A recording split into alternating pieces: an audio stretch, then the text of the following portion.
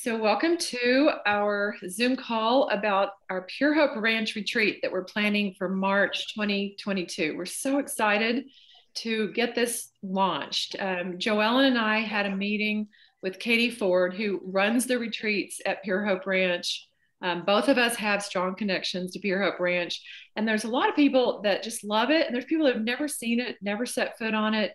Maybe they don't even know what it is, but we really want you to invite you to consider coming with us for a really life-changing event, because it is going to be about resting, relaxing, bonding with other people. Maybe some people like our two teams coming together, and then Sharon, she may have some from her team coming too. I'm part of her team, so there may be more of us.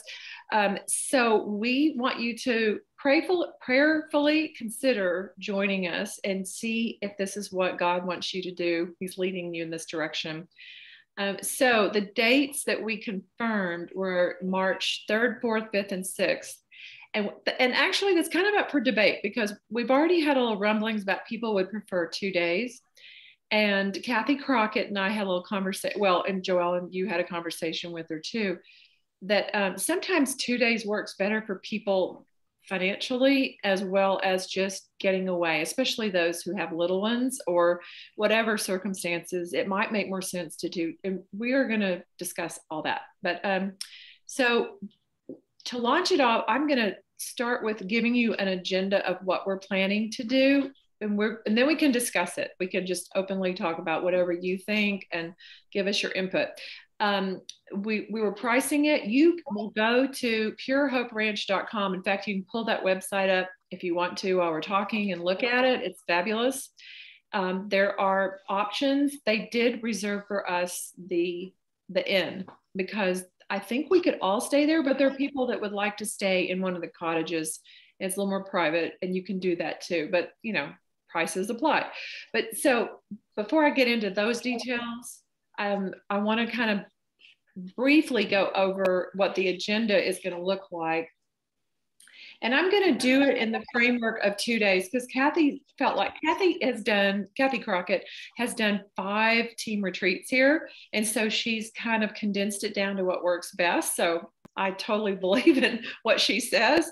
So and here's what I'm going to tell you, and then I'm going to let Joellen take over here for a moment. But if we do 2 nights, it'd be arrival on Friday, and hopefully everyone could get in by, say, 3 o'clock, 4 o'clock latest, because the first thing we want to do is a tour of Elsa's garden. Some of you know Elsa, many of you, that she's part of Joellen's team, so I know you guys know about her.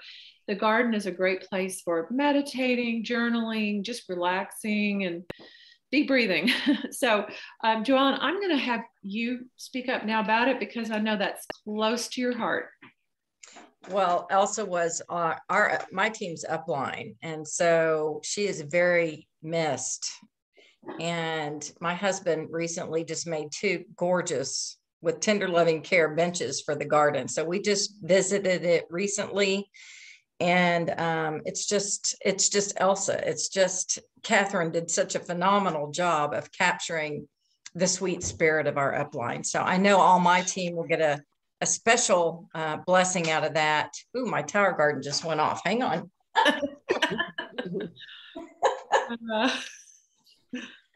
Sorry about that. My tower garden went off. And so, we'll start there. And then all through the weekend, if you want to go back out there, Catherine does a really neat tour of it and talks about Elsa. And she supported this ministry a great deal. And so we'll just be blessed by starting it off there. I think it'll be exciting. Mm-hmm. And Kathy agrees with that. She said one of her retreats, she put the tour of Elsa's garden on the end, and people were like, if I'd known that, I would have been sitting out there more. I would have been enjoying that more. So, so we will start off with that, and hopefully when everyone arrives, and then we'll have dinner that night. And then there's a gathering that's really fun in the great room, or the living room there in the inn. How many of you have been there? Have y'all seen it? Have you seen it? Okay. So a few people have seen it, and they know what I'm talking about. And that's a great place to really just talk about our highs, or our good things. She calls it the highs. We call it our celebrations on our team. And then really what that does bring up too is maybe some things we've gotten through to get there. So it's always good conversation about just who we are and what we're doing, and just celebrate together. And that can also be a time of just bonding, and then prayer time if we want to do that. So that would be really fun. And that'd be like 7 to 9 p.m. And then people who want to stay up and keep talking can, others can go to bed. And then what's great is we can do like a brunch, which keeps the cost down, like at 10 or 10:30 the next morning. But everyone's welcome to bring like their shake stuff. If you want to make a shake, and you get up early, maybe you want to walk the ranch or whatever you want to do, people can get up. But we convene again at brunch in the morning. So everyone, we've got a refrigerator that's dedicated to bring snacks and drinks. So, I mean, that's great because then everyone will feel good to be able to do that. And then around 10:30, 11, whenever we're done with the brunch, we would do some trainings. And I don't want it to be training heavy. Kathy said, don't err on that side, keep it fun and relaxing. So I want to do that. So what we would do is trainings maybe for a couple hours. And Catherine has agreed to do trainings for us, which is, I'm so excited because she normally charges for her trainings, and rightfully so. And Joella and I discussed we could hop in and do a training too, each of us tag team a little bit. So there would be some Juice Plus training involved there. And then take a break and go into town, into Mount Vernon, and with the intent of touring the Hope Home there. But also there's a great coffee shop. People could grab a snack or walk around. She told me there's also a great place to take pictures, or everybody can do group pictures and just have fun. There's little cute boutiques and shopping in town to do that. So that would last about, the tour would be around 1:30 on Saturday. And then everyone can just kind of mingle or go back to the ranch, whatever they want to do. It's really totally open, whatever people want to do. And dinner, let's say around 5:30, kind of an early dinner, but that gives us a time to, after dinner, we can do dream boards. That's on the table. We could do more training if we wanted, just personal, not personal training. What am I trying to say? Like life training. But I think it'd be fun to do dream boards or some fun activity where we still are, able to laugh and talk and have some music going, and just fun stuff to do that evening. And then on the last day, on Sunday, we would have another brunch. So this kind of keeps the meal price down to have brunch instead of breakfast and lunch. And then again, people can do their shakes if they're up early and want to do that. We'd have a devotional time on Sunday. And then the people that need to leave to catch a plane or drive or whatever could take off, or other people could hang out a little bit longer. I think checkout's at 12, I believe. Joelle, and correct me if I'm wrong on that. And then, people could also go back into town if they want to go have lunch in town and walk around. Sarah, who's one of the interns, we call the women their interns. Sarah is very willing to come share her story. She's had a real turnaround experience, and she's is available. And Joelle and I would pitch in, and we'd pay her a little fee just to make her time worth it. Not a lot of money, but a little bit just to make it worth it. But it's so powerful to hear her story, to hear what she's been through. And, not all the women are in a place where they want to share what they've been through, but you will hear stories of them that won't come from their mouth personally, but you'll hear more about it. And just the power of what we're doing there is just, it can be overwhelming. It just feels like I can't even believe what a big problem this is, but also because each and every person can have a hand in changing a life. And that's just so amazing. So, and we may have some team challenges that come up. Joelle and I haven't planned out every detail, but we may have some challenges that we'll offer you while you're there. So basically, in summary, 2 nights. In fact, if anyone wanted to stay an extra night, either come Thursday night early, it's fine if there's sufficient number of people, like let's say 3 to 6 people want to come early, or stay Sunday night and leave Monday. That happens too. So if someone decides they want to do that, it's quite possible to make plans for that. So that's what I have. Does anybody have questions? Or Joelle, do you want to jump in? I want to jump in just real quick because I've been very blessed to have a lot of wonderful mentors in my life. But Catherine Lee by far exceeds every mentor I've ever had. And I happened to be in the talk that she did in College Station. I don't know if y'all have read her book. I bet some of y'all have read it, but on page 76, she's talking about, there was three, she was really questioning whether God had placed this vision on her heart. And she needed a fleece moment, so to speak. And so these three women were talking all through her talk and like talking amongst themselves and passing notes and crying. And Catherine's like, oh my gosh, I just totally blew it. You know, she was feeling so self-conscious. And afterwards, they just grabbed her and she thought they were going to, you know, say that was awful, whatever. And they said, we are from a sex trafficking, we've been rescued. And she said, you know, we needed something like what you're getting ready to offer these women.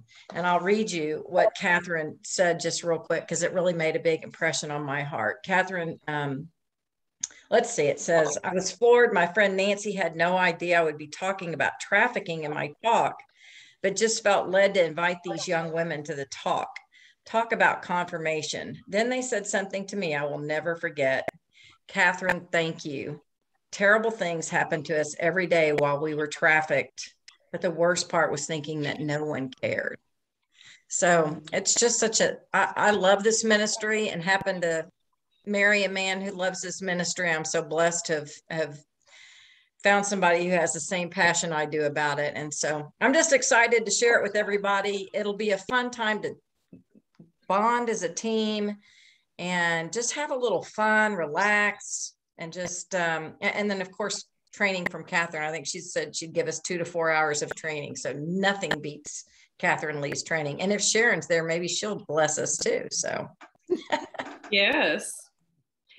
Yeah, that would be great.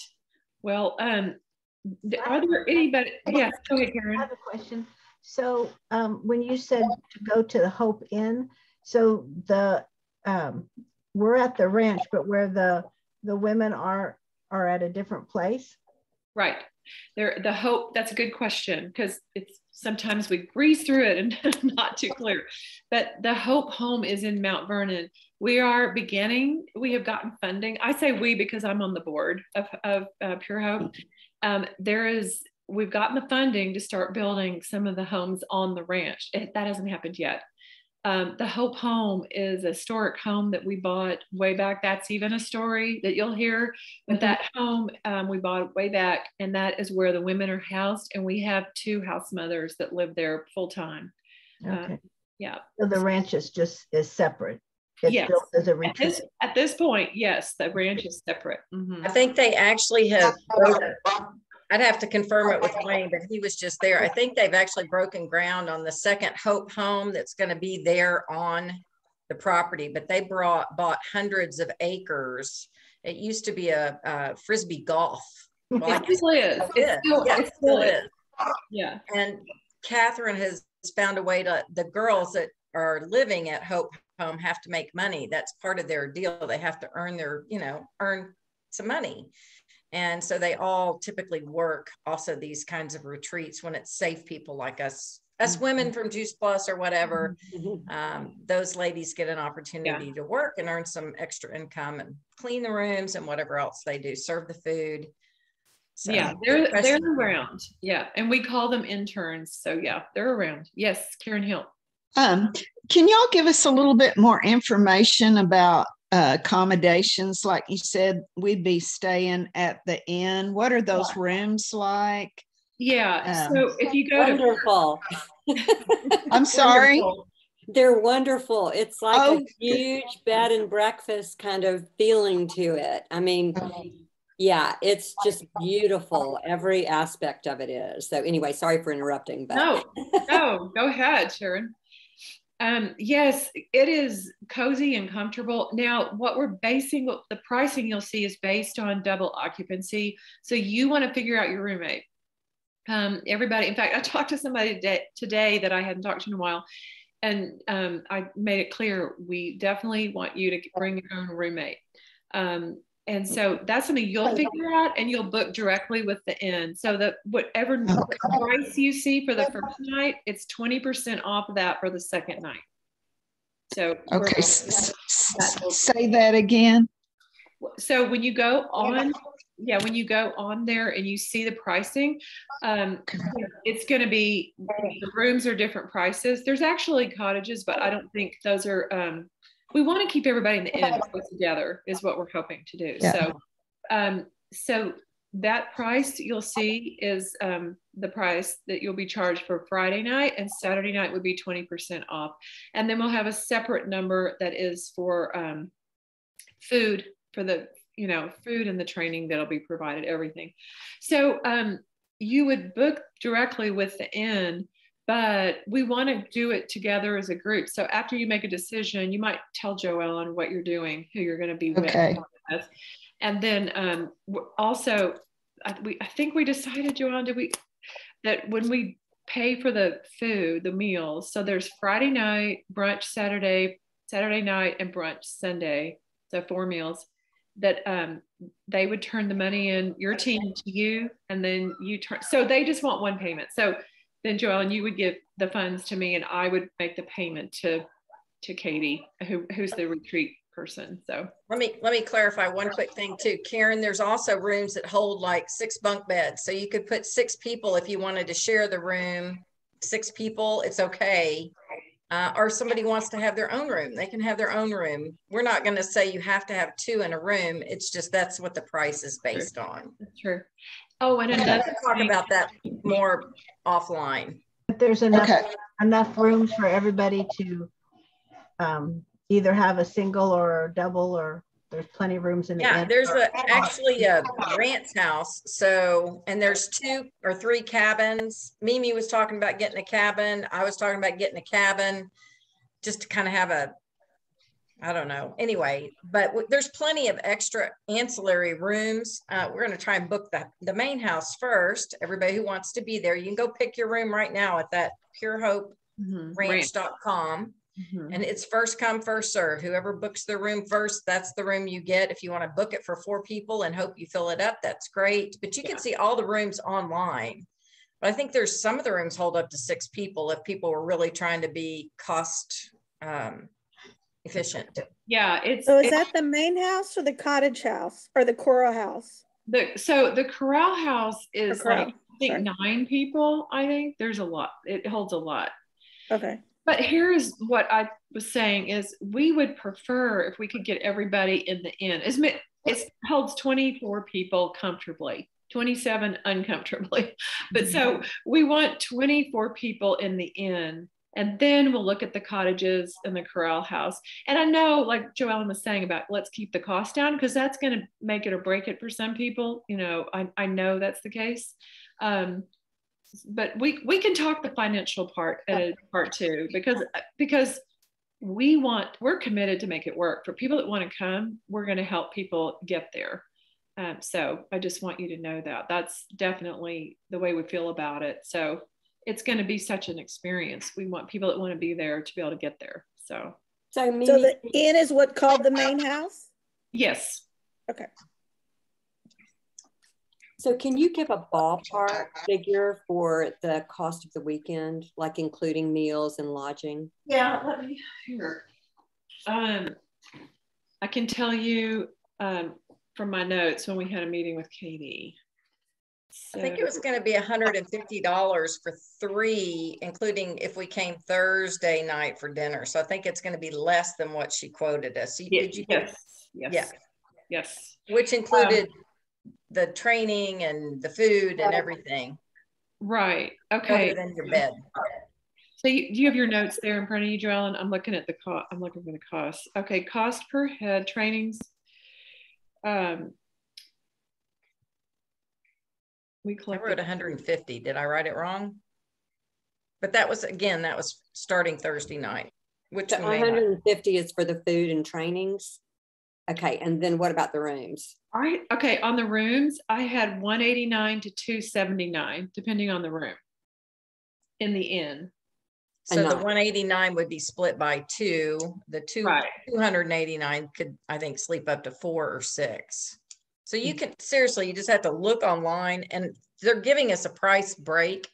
So you just call Katie and book your room. I think Was it a 10% or a 20%? You said 20. I thought I wrote down 10%. No, it's 20 because I heard Kathy repeat it today. So Okay. I'm confident about that. So y'all, of what you've heard right now, would you prefer a 2-day, 2 nights? I mean, would you, okay, Sharon's saying yes, Karen. I think so, yes. Okay, Jen, okay. And I can't tell what Caitlin thinks or Karen B.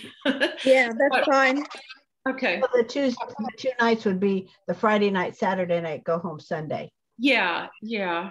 I kind of like that too. I kind of like that too. So, yeah. Okay. Well, good. Well, at this point, okay, Caitlin says yes, 2 nights. All right. Well, does anybody have other questions? Because I'm going to stop the recording unless, I mean, if somebody does, we'll wait. Okay, I'm going to shut down the recording. That's good because we're keeping